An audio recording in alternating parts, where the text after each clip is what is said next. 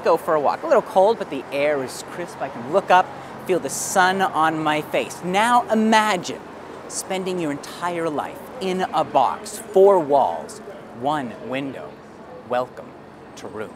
One evening when the sun went down and the jungle fire was burning. This is a story of captivity and endurance. A kidnapped mother and her son, who's grown up, spent his entire life in a room. Well, really, a shed. Good morning, lamp. Good morning, plant. Good morning, sink. By telling the tale from 5-year-old Jack's perspective, it turns this tale of imprisonment inside out. It's still claustrophobic, but through Jack's eyes, Room is a world, a place with space for wonder. What makes Room work are 2 remarkable performances. Brie Larson as a woman who's exhausted, her life stolen from her, but fiercely protecting her son. And then there's young Jacob Tremblay, only 8 years old when he took on this role. The way his nostrils flare at his first glimpse of the sky, that explosive temper, it feels unfiltered.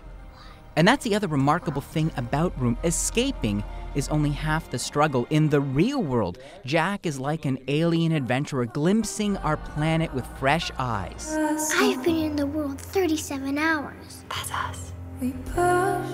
I've seen windows and hundreds of cars and birds and Grandma and Grandpa. While Ma struggles to adjust. I feel like you're impossible to talk to right now. Oh, sorry. No, you're not sorry. Yeah, I'm not sorry.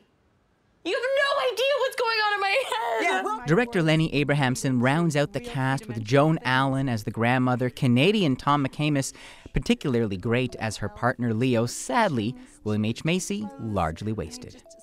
Although Room is set in America, from the locations to the quiet way it approaches the drama, it feels Canadian in the best way possible. It's unpretentious and emotionally honest, a movie where love and tenacity save the day. 4 stars out of 5. Eli Glasner, CBC News.